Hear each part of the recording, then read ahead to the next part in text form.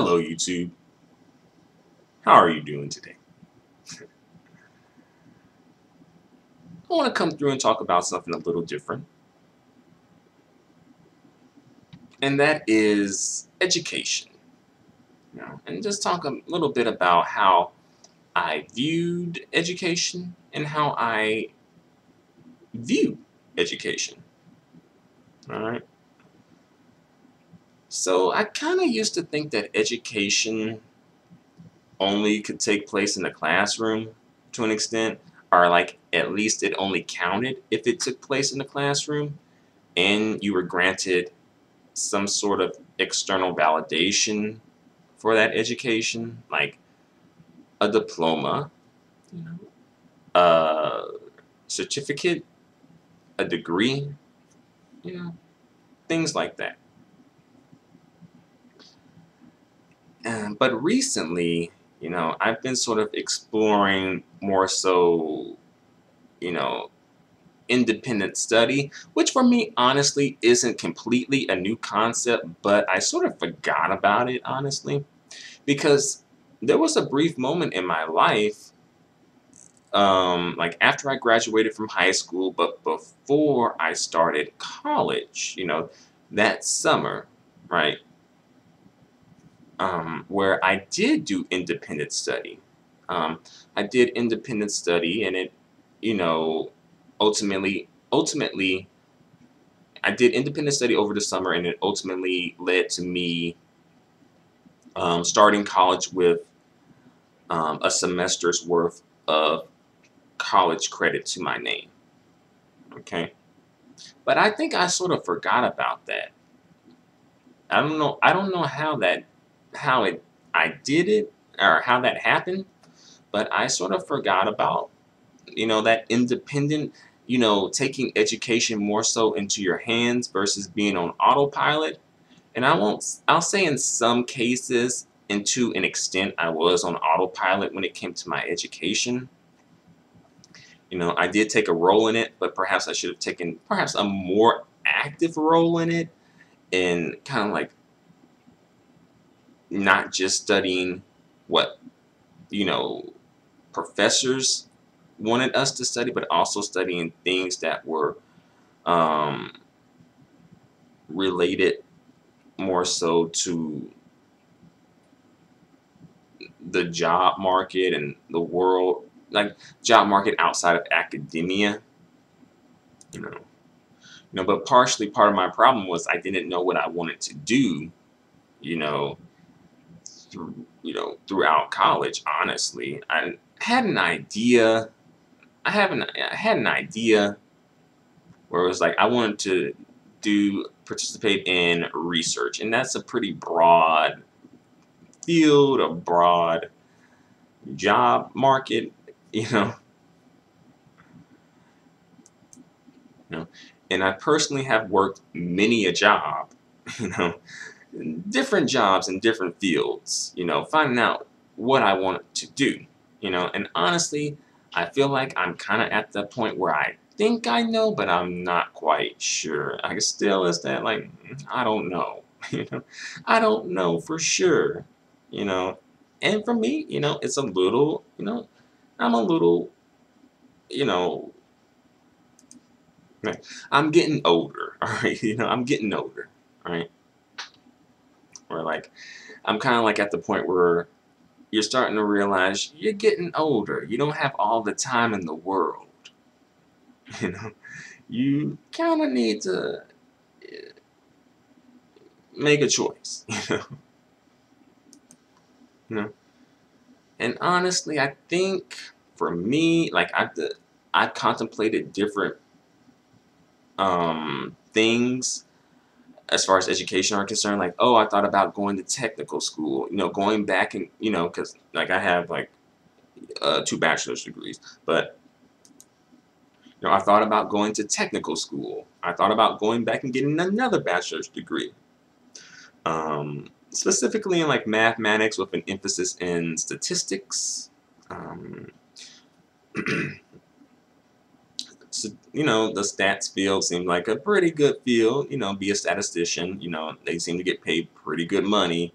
Although I do notice that they want you to know like a lot of different programs, and I'm like, well, I could kind of learn those programs on my own, you know. Um, but I think they want you to have like some type of like extensive mathematics background, which I don't have, right? Um, and as far as like tech school is concerned, I was thinking about like computers, like hardware or software or both. And then I was thinking about perhaps just keep going forward and going to graduate school without backtracking, you know. And I was thinking like perhaps either like data science, data analysis, and like one thing I was considering like way back when was going for like Spanish, just because I like really like Spanish. Thankfully, I didn't go through with that idea. Unfortunately, there ain't much money to be had, in academia, because that's probably where I would end up if I did pursue like a master's or a PhD in Spanish. And academia, the opportunities are hard to come by, you know. And which kind of sucks for me because Spanish is something that I really enjoy. But honestly, I would probably be better off just starting a blog about Spanish. Just blogging about Spanish. I probably would you know get further doing that. You know. But I always kind of thought that education had to come through the classroom. Even though I have had experiences where it didn't come directly through the classroom, I did it on my own, but for some reason I kind of felt like it kind of had to come through a classroom, you know. And it sort of hit me when I was taking classes, like these were like independent classes, like at a community center for Spanish. I'm taking Spanish classes at a community center. And I was kind of like to the point where I was thinking like, well, I could kind of like sort of do this stuff on my own. And since I'm at the community center, it's not like they're going to give me like a degree or a certificate even for completing this. So it's like, I kind of should do this on my own. And also I did like classes leading up to that. Like it kind of cost me a couple of bucks to get to that point, to finally for it to click in my head where I was like, hey, I don't necessarily need to be doing these classes. Honestly, I think if the class ain't leading to a diploma, a certificate, a degree, then I probably shouldn't be paying for it. I shouldn't be taking it unless it's free. If it's free, okay, if I'm paying for it, I'm not sure. I don't think so. You really have to be giving me something that I find really special, unique, one of a kind, that only you can give me or can't be got everywhere. So fast forward to now. Like for me, I've been doing independent study recently. Like for Spanish, of course. Like for Spanish, I do independent study and I do classes at the local libraries in my area. Like 2 different local libraries that offer Spanish classes. But they're free, so I'm not paying for them. And I do independent study through a program offered through the library where it's like self-paced and you can sort of just go at your own pace independently. And I do it for French as well. More so just the independent self-paced learning for French. They don't offer French classes in my area, just Spanish.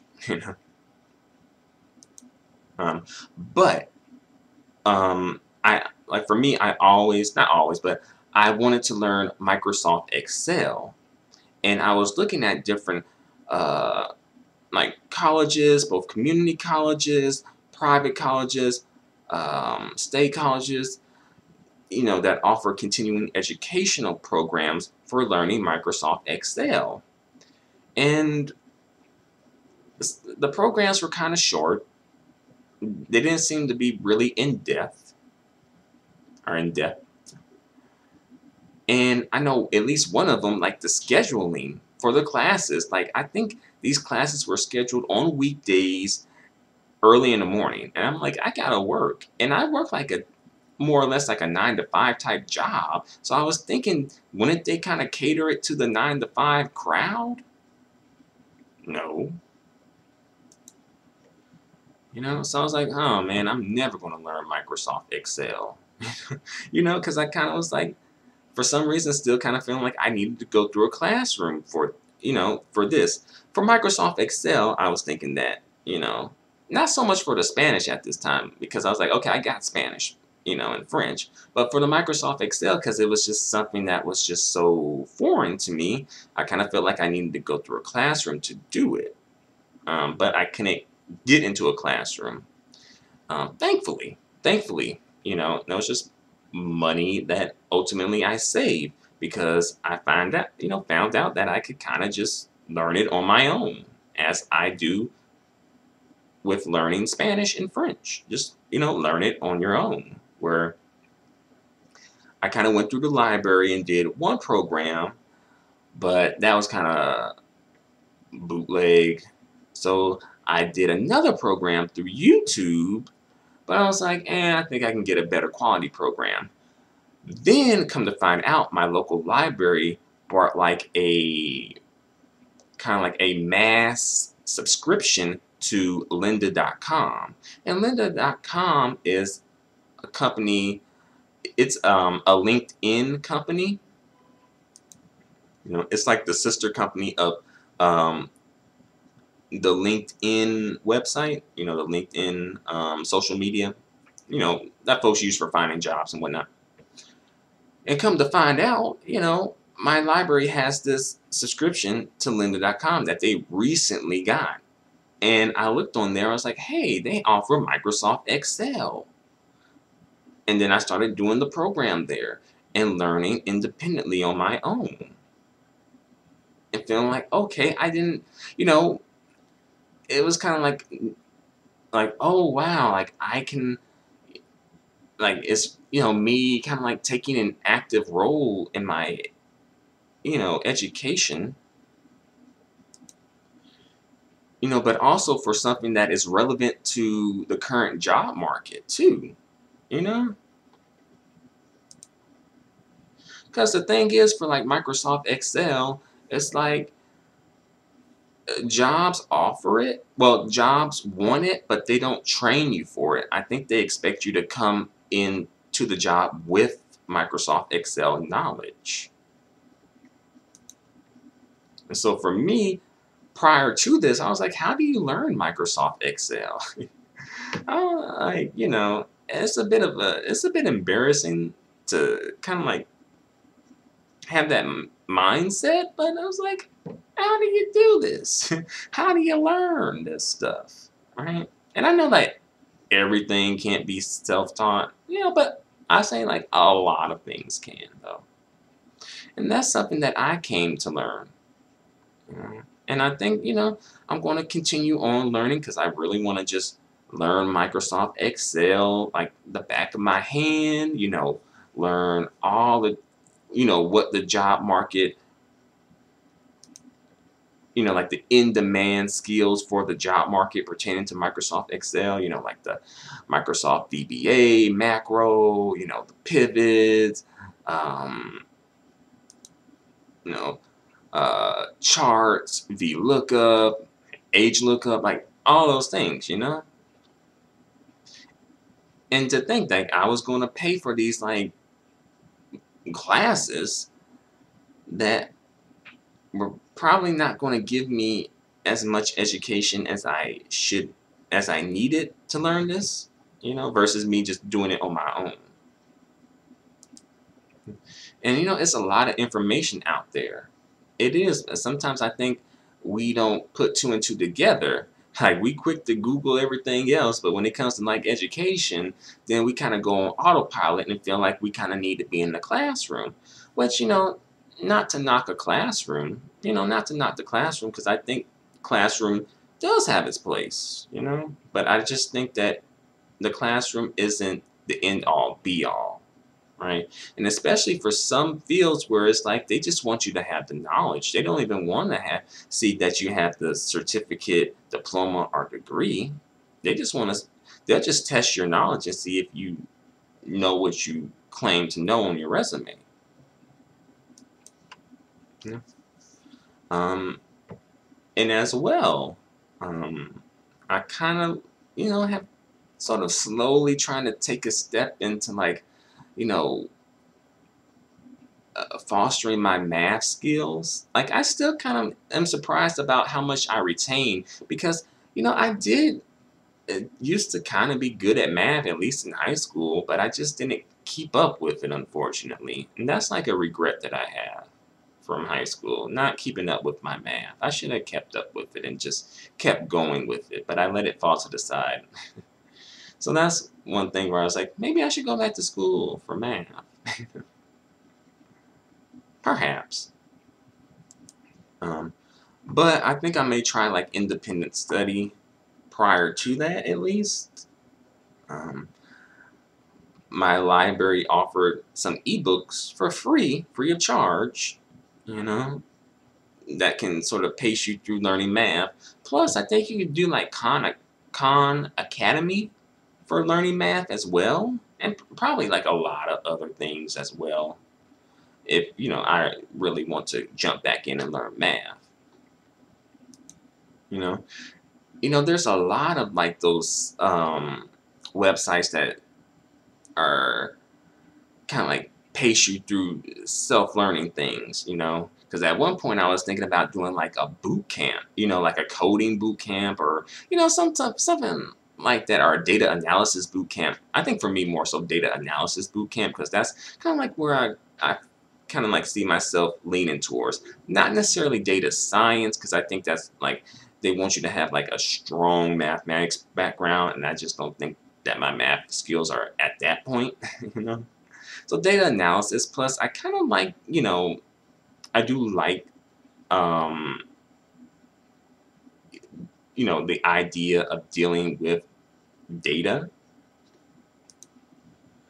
and working with data, and it does seem more so related to, what I went to school for. I can kind of make it more so related to that easier than the data science, but I'm open to both though, honestly. But I just think that data analysis may be the easier path for me to go down, and it may be the more interesting path as well. But yeah, so currently it's kind of like Spanish, French, Microsoft Excel, and math.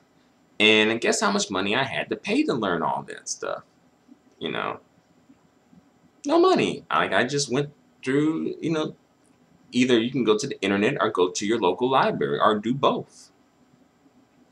It didn't cost me anything. Like, well, taxpayer money, but that was gonna be taken either way it go. Mhm. But of course, I don't totally knock classes, of course, I don't. But it's just ultimately education doesn't always have to come through a classroom. You know? And again, before you go to school and invest in education, just make sure you think, you know, a lot about it. Think long and hard about it, and understand the investment that you're making before you do it, and understand, what you expect to receive from that investment. Because unfortunately, I didn't think about it like that. Because again, I was like 18 years old. Like, what the heck did I know? Thankfully, I didn't get got too bad as far as like student debt is concerned. It's like something that I could see myself paying off. Before I die. Way before I die. Thankfully, you know. Um, um, but student loan debt is a whole nother video that I could talk about. But I'm gonna bring this video to a close. I didn't mean to go on for this long, but You know, if you got to the end of this video, thank you very much. Thank you for watching. And, you know, leave your comments. Let me know what you guys think. Until the next video, adios and goodbye for now.